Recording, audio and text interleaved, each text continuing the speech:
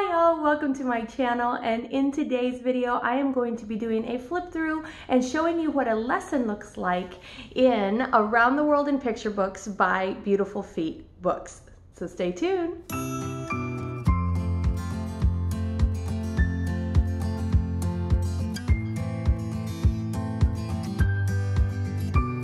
Alright you guys, well if you are new, welcome to my channel, Pursuing Peace. My name is Dina and I am a homeschooling mama of 5 kiddos, 6 and under.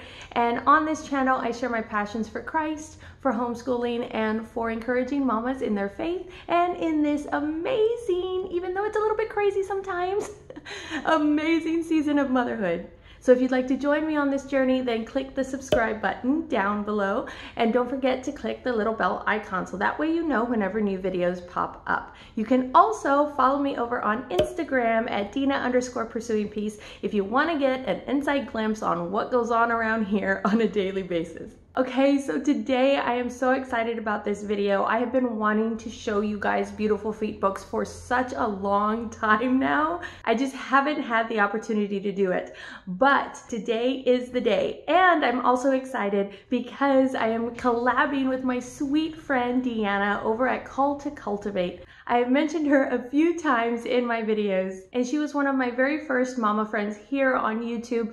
Dina is so sweet. She is full of wisdom. She is a godly woman. She knows how to homeschool her kids pretty darn well. And she is just a joy to watch. So if y'all haven't checked out her channel, I will leave it linked down below so you can go and watch her videos because I am sure that you will love her. So if you're interested in seeing what Dina is using for her curriculum and what sample lesson she is doing today, then go on over to her channel right after this video. Okay, you guys, so like I was saying before, I have been wanting to show you guys this curriculum for such a long time. I've been wanting to do a flip through and I've been wanting to show you kind of a sample lesson because we just absolutely love it. I love Beautiful Feet books. And if you don't know a whole lot about Beautiful Feet books, it's very Charlotte Mason based and it's very much centered around living picture books. And you guys, I love this. If you've watched any of my other videos, you know one of my favorite things to do is cuddle up on the couch with my kids and read them a picture book. And using Beautiful Feet books has helped me to do that. Now this curriculum from them specifically is a geography curriculum. They do have an early American history curriculum and I have a whole video about that and I will link that in the description box below. So they have 2 books in their geography series. It's Around the World in Picture Books Part 1 and then Part 2. And I'm going to be doing kind of a flip through of both of those today and then a sample lesson from Part 2. So without any further ado, I'm going to turn the camera around and show you what I've got. Okay, you guys, so these are the 2 different Around the World in Picture books. Here's Part 1, and then here is Part 2. And the only real difference is that they cover different countries. And also Part 1 is a little bit thinner than Part 2, but they're both laid out about the same. And so what I'm going to do first is I am going to kind of show you kind of a general layout of how these books are laid out. So I will show you Part 1 first. And here are all the countries that it covers. Part 1 is China, Japan, Thailand, India, Antarctica, Australia, Morocco, Egypt, Tanzania, and Kenya, Ghana, and then at the end we have some nature drawings and some art drawings, and I'll show you that. And then it just kind of is an introduction to the curriculum. It kind of shows you how to use this. You know, using the guide, it tells you about note taking, how to do that. And then it goes through and it tells you about the different books that are included in the pack, if you decided to get the pack. And then it starts off with the first section, I guess, which is China. So this book is laid out pretty much exactly how this book is laid out. So since I am going to be showing you the lesson from this book, I'm going to put this one away. And we're just going to kind of dive into this one. So it's laid out pretty much the same thing where it tells you everything, you know, welcome, talking about note taking, talking about the different books. Oh, this one in addition has like some nature studies and it talks about that a little bit in there. talks about the different books that it uses in the jumbo pack, and then it gets right into France. And this is the one that I'm going to show you today. But I also wanted to show you, so those notebook pages in the back, they're right here, and there's I think 1 or 2. Okay, so this is France, so the animals, and then it's got the flag and the country. And this is Spain, the animals you can find in Spain, and then the country and the flag. So it's all of those like that, animals and the country and the flag, and you've got one for each country. And then over here in the back, you've got art. And so this one is for France, the Eiffel Tower, for tulips for Holland, Spain. So what you do with these is you basically, it'll let you know when to have your children color these. And if you have more than one child, then you just make photocopies of it. And that's the only thing is I don't like making photocopies on books that aren't spiral bound, because then, you know, this section over here looks dark in the photocopy. But it's okay. The kids don't seem to mind it. It's one of those things that it's not a big deal. It would be nice if it were like maybe spiral bound, or you know, maybe I can get them digitally, but again, not a deal breaker. Okay, so before we go any further, I do want to show you guys this. This is something that I created in Canva, and it's just kind of a day planner for me. I knew that I only wanted to do this for 2 weeks, and you'll see in here they have more than 2 weeks worth of lessons within this France section. So I just wanted to kind of go through and map it out for myself, so that way I can try to squeeze in as much as possible within the 2 weeks. So what I'm going to do is I'm going to be going back and forth between this, what I've added onto it, and then what is just purely in the curriculum, so that way y'all can see this also. So the very first lesson in pretty much all of these sections is, you know, you just get to know the country. And so what you do is you take your maps book, like this right here. You take your maps book and you open it up. Oh, and it tells you to sing a 7 continent song right here. I don't know what that song is. And so I actually just looked up one on YouTube, and I'll link that down below for you guys. So it tells you to open it up to the very first page right here. And so it tells you, you know, which continent is this country in, and find that. And then it'll tell you which page to open it up to. And here is France, as you can see here. And then it pretty much just walks you through the lesson. Like this one says, see if the student can recognize some of the countries of Europe. So point to the different ones around France. And it also says, you know, identify the bodies of water that are around France, and what does France border, and then point out some of the most famous architectural structures of Paris, including the Eiffel Tower, the Louvre, the Palace of Versailles. Each of these additional sites can be visited in This is Paris by someone. I'm not going to try to pronounce that name, but we did get that book, and you'll see it a little bit later on. And then after studying the map in detail, have the students select any of the geographical or architectural sites that are of interest and spend some time researching 1 or 2.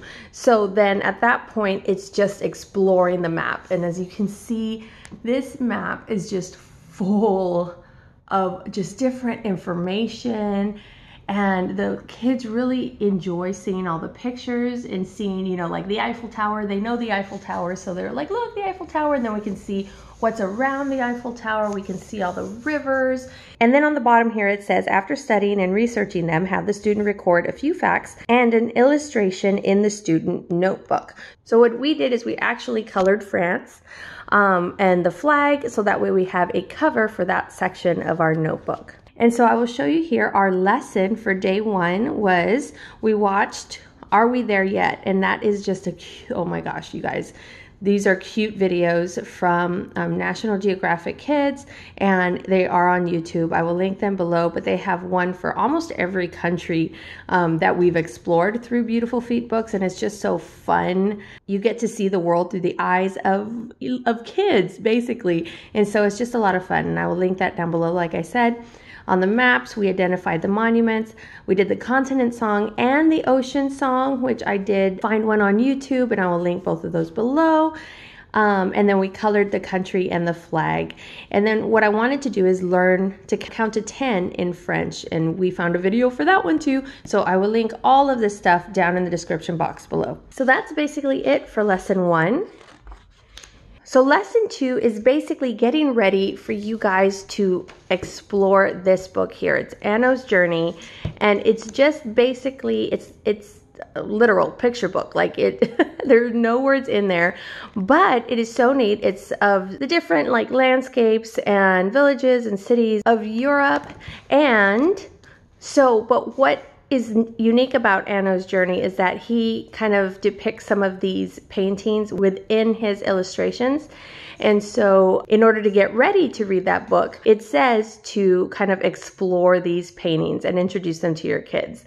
Now, it's got all the facts here for you, and it's got, you know, just different things in here for you to read, but my kids are so small. So what I decided to do is actually turn it into a game. And so what I did is I copied these and I laminated them and I cut them out, as you can see here, and made it into a memory game. And so we just played memory. And then whenever we found a matching set, then we read who painted it and when they painted it and all of the different facts that you learn here. So this was really neat. We got to do this before jumping into Anno's Journey.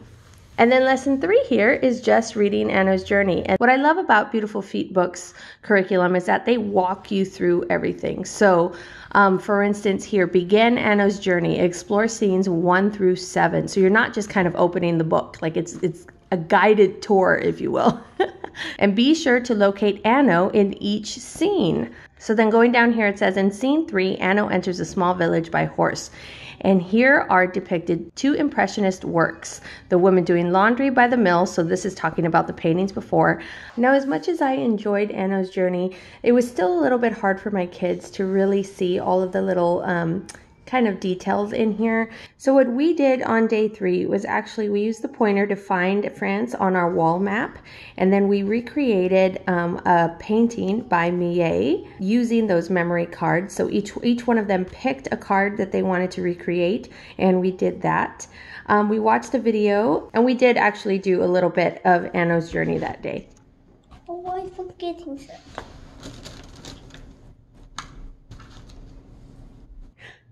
Hello. Are you joining us? Yes, you are, aren't you? I love you. Lesson 4 over here is all about, it is exploring Anno's Journey a little bit further also, but it is more so about this painting by George Seurat. And so, like I said, Beautiful Feet walks you through this stuff. Another thing is it has really good resources in here. So for instance, right here it says, for further research, Khan Academy has an excellent 6-minute video on this painting. And so we researched that and we watched that on YouTube, because you can watch that on YouTube. Then from down here it says, from the art connection in this study on France, follow the assignment for a Sunday afternoon at Le Grand Hat. Or I really don't know how to say that, you guys. I don't know if I'm saying that right. And so the art connection that it's talking about is a little bit further on in the lesson. So each lesson, as you saw before, has a library connection and an art connection, and these have nature connections.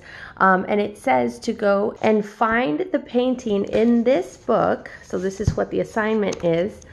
Find the painting in this book, which this is basically a coloring book of masterpieces, basically art masterpieces to color, and then just paint it. And so what we did is we painted the picture like George Seurat. So this style is called pointillism. So they used dots of different colored paint to paint the entire picture. I don't know if any of them actually painted the entire picture, but they definitely had fun doing it. And now they know what pointillism looks like. And actually pointillism is in our The Good and the Beautiful language arts and math actually too. So this was really fun for them to connect the two together. And so for day 4, we did the continents and ocean song every day, so that way they can memorize those. I'll come back to this in a bit. We watched, I think it's Mati and Dada, and they have a bunch of different episodes on famous artists. So we watched that one. We watched how to paint like Seurat, and then again we paint a Sunday afternoon. And so what I put up here is I printed this out just from Google Images or whatever, and it's the image of France, and I actually started having them, you know, map it out, like the rivers and the oceans and where it's at within the European continent. And we did a little bit every day. So like on this day, we just did the rivers, and that's all they did. And I used the big maps book to do that. So in lesson 5, again, you're going through Anna's journey, but again, it gives you different things to do, not just sit and, you know, go through the book. So here it gives you a little bit of history of Buffalo Bill's Wild West show coming to Paris. And then it talks a little bit about a marionette theater. And for a fun introduction to marionette art, watch Scott Land's The Amazing Valentine on YouTube. And then it tells you which scene to look at. Oh, look, in scene 16, find the Sesame Street characters, Big Bird, Kermit the Frog, Oscar the Grouch, and Cookie Monster. So that's really neat in Anna's journey. The kids really actually loved looking at those. And so see, it just kind of gives you so much information. And I love that it gives you like videos to look at. It gives you resources from online to go through and look at. It's not just like you're reading this and then you're reading the book. It's like it gives you a variety of things to look at, to explore all of the different things. And then on day 5, we did our oceans and continents song. On the maps that I just showed you, we did the oceans around France. We read about Ruth gleaning, because it does kind of talk a little bit about the gleaners painting in here. And then we used watercolors to paint the gleaners from that Art Connection book. Let's go in the middle, purple. And then on lesson 6, this is probably one of our favorites. This is Anatoly. And the kids just really loved this book. They have read it a few times since then. And it's all about a rat who's really good about tasting the different cheeses, whether the cheese is good or bad or whatever. And we learned a few different French phrases like c'est la vie and voila. And so the kids really liked that. What we did on this day too, because this one went into a weekend, is we actually tasted different cheeses. It says, consider having a cheese tasting of the 6 types of cheese Anatoly liked best. This way, students can have an opportunity to try some different tastes in cheese from typical American varieties.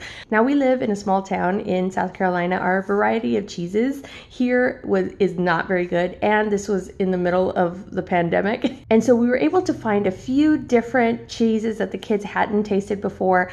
They weren't all French, but you know, it's fine. The experience was really good, and the kids actually really loved that. They loved having a little like thumbs up, thumbs down. Yes, I like this cheese. No, I did not like this cheese. You know, it's just so much fun. If you like it, thumbs up. If you don't like it, thumbs down. So then this is where we tasted the cheeses, and we marked Paris on the map because Anatoly is based in Paris. And then we wrote the French phrases in our notebooks, and yeah.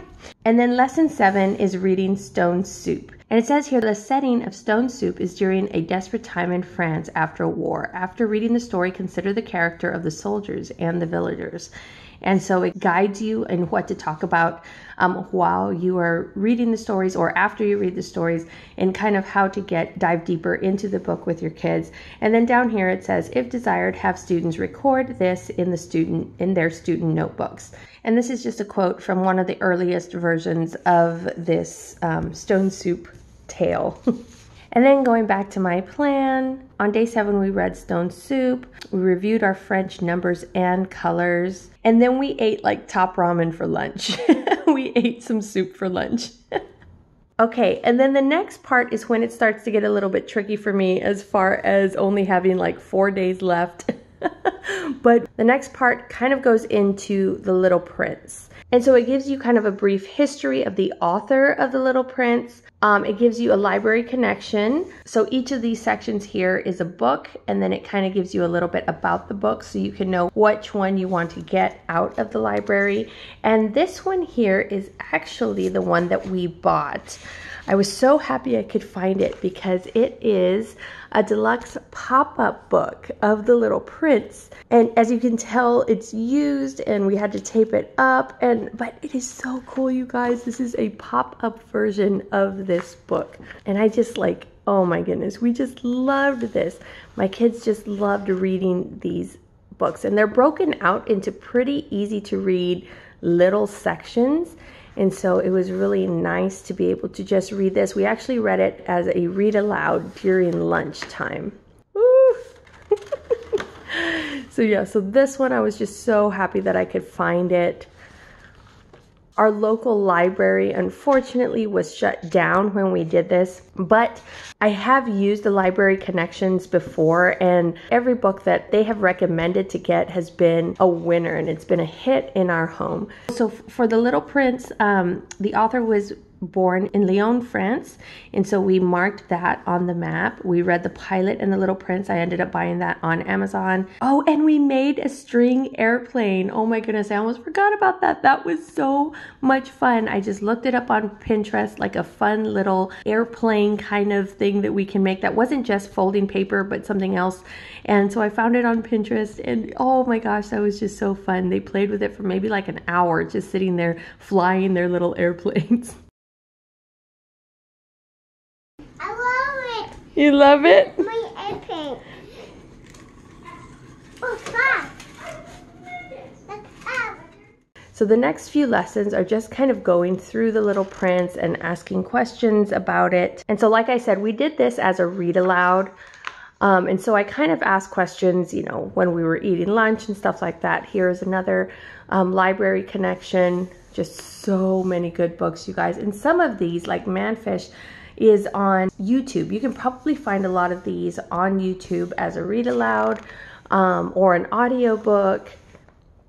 So this is just a description of Manfish and a little bit about each of these books. Then you've got the art connection here.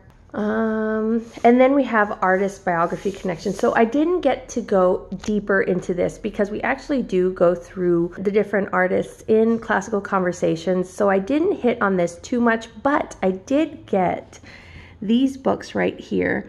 I got The Magical Garden of Claude Monet, and I got, oh, Linné. I want to say that says Linné. In Monet's Garden. And these have been some of my favorites, especially to my 6-year-old. She loves these. And I ended up getting a few of these other ones by the same author, Lawrence Arnholt, just to kind of give them like a little introduction to these different artists. Henri Matisse. So there's just so much, you guys. Music connection. Now there's not always this much in one section, but because it was France, I mean, come on. There's so much culture in France, and so it's understandable that this was packed full of just amazing goodness.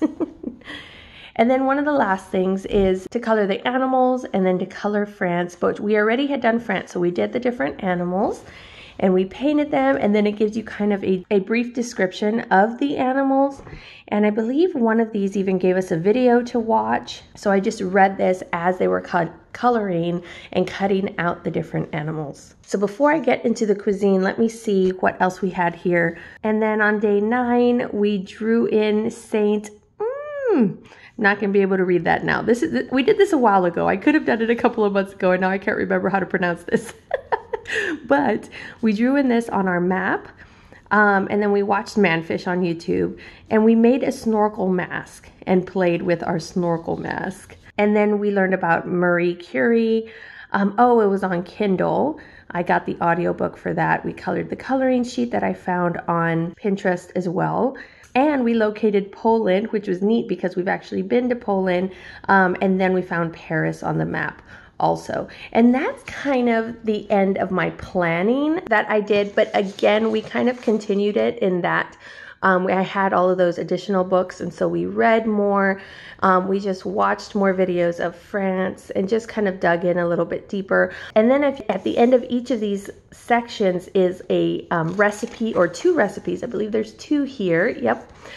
And we were going to try to do this, but I mean, we did do some cheese stuff, but we didn't do like this up here. But I did end up making crepes one day. They're actually really easy to make. I found a recipe online and the kids really liked them. We put fruit on them, and it was just really enjoyable for them. Soap or not? Mm-hmm. You like them by themselves? Mm-hmm. This is the best pancake I have in my life. Pancake from France.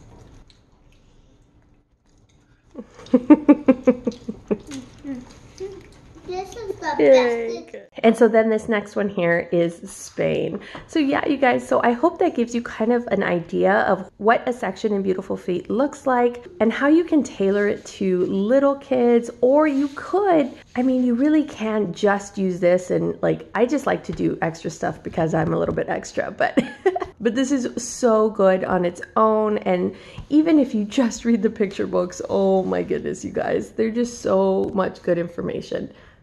All right, you guys, well, I hope that that was helpful. I hope that was encouraging. If you are interested in Beautiful Feet books at all, I will leave them linked down below. They do offer a 10% off military discount and a 10% off missionary discount, which I just think is wonderful of them.